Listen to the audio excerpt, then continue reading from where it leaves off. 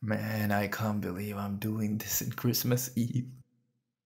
There might be a lot of background noises because I'm recording in a really unprofessional environment. So please bear with me, okay? Now let's proceed to the video.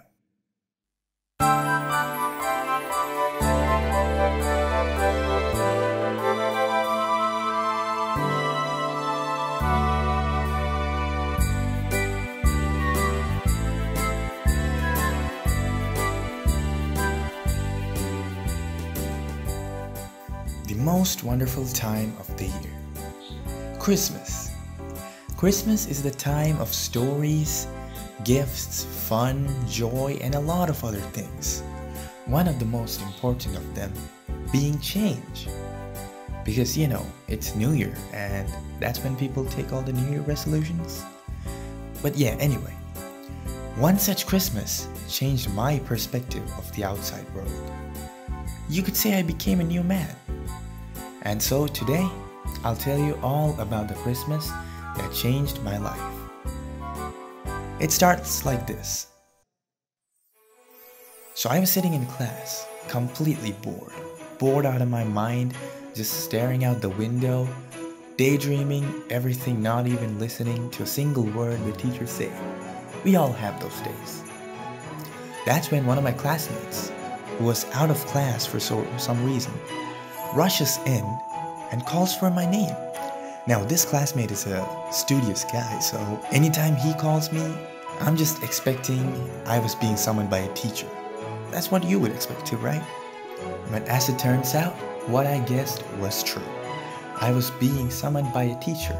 In fact, I was being summoned by one of the most scariest teachers of our school, the English teacher. And she was summoning me to the dubbing room. Now, this was happening a few weeks before Christmas, so it is easy to assume that this had something to do with the Christmas play. So I went all in and rushed straight to the dubbing room. I was being called to voice a character of a chef named Humpty, an evil chef to be precise. So I get the script, I read through it, and I go, yeah, I can do that. Go in front of the mic, starts reading the script. Now, in front of the mic, I just read the script. And so, naturally, the teacher says, not enough, and tries to send me back to class. I just could not give up because I did not want to go back to class. So I asked for one last try. And this time, I gave it my everything. I basically acted in front of the mic, and I think I impressed her a little too much because she was ready to take away the kid who was already cast for the role of the chef and instead put me in. I think the kid made a fuss because she had to write in a whole new different role and add the kid in.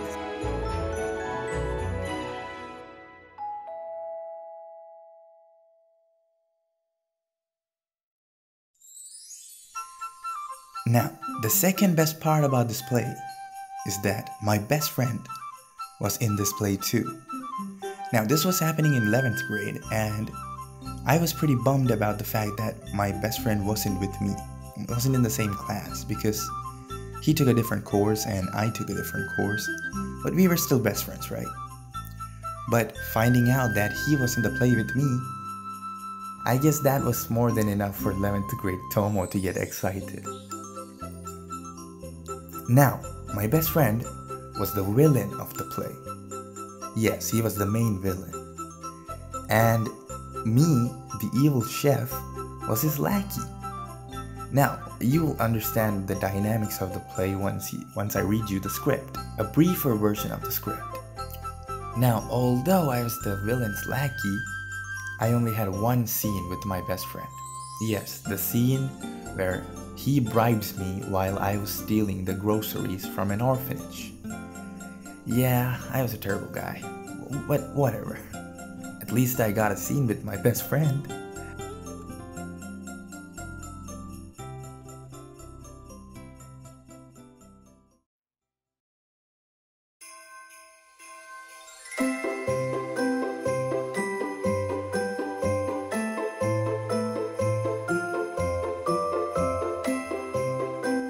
Now, the third fun part about the play was this little kid. You remember the friend I told you about, right? The one who came to class to summon me to the dubbing room? Yeah, him.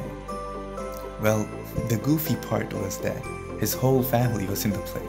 Well, excluding his parents. So, he was in the play, his little sister was in the play, and his even younger brother.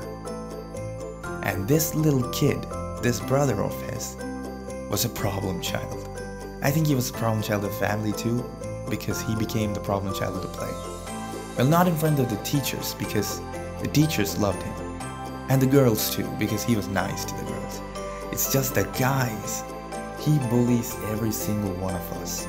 Biting, pinching, hitting everyone who walks too close to him. Now, this little kid was playing the part of a goat. A goat who topples every plan this evil chef makes. Now, there was a scene in the end where I had to trip over this goat and fall down at the court. Again, will make sense once I tell you the script. I practiced this so much that I felt like this could be the best scene because I was ready to fall down and hurt myself. All natural acting, nothing artificial, easily trip over the goat and just fall on my back. At least that's what I pictured. But at the day of the play, while they decorated the stage, they decorated the edge of the stage with glass bottles. The tripping over scene was taking place nearer to the edge of the stage, so one of two things could happen. Either I trip over and fall on the kid, which would definitely break his back, or I fall over the bottles, which would definitely kill me. I had to calculate my fall and fall exactly in between the goat and the bottles. This little strip of land. And trust me when I say this, it looked so unnatural because I calculated every move. That kind of ruined the whole play, at least the scene how it was in my head.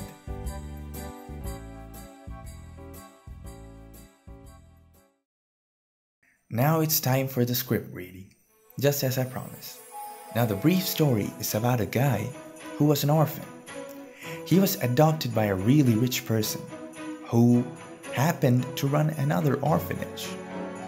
And this guy grows up, the main lead, grows up to be the heir to the orphanage.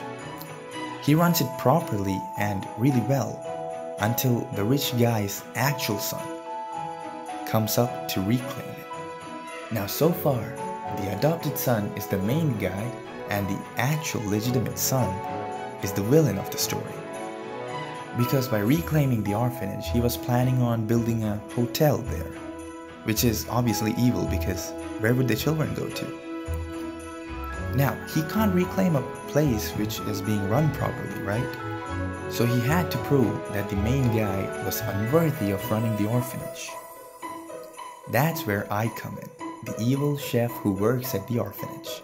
So the evil chef already steals a lot of the groceries that is sent to the orphanage for the children.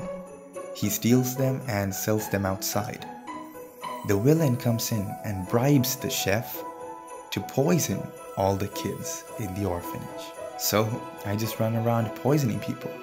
I know Humpty is a terrible guy.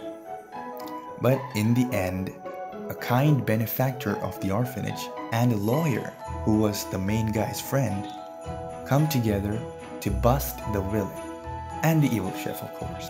They take him to court where the chef trips over a goat and isn't able to speak at all, ending the play with the chef and the villain in shackles. But not quite the end of the story though, because by the end I was a new man or a new boy who stopped thinking about what others thought, no longer nervous to get on stage, and no longer scared to do what he loves. One hell of a change, and it all happened in one Christmas Eve. Well, it happened through a course of days that ended up in a Christmas Eve. But yeah, you get the point. That's about it. The end.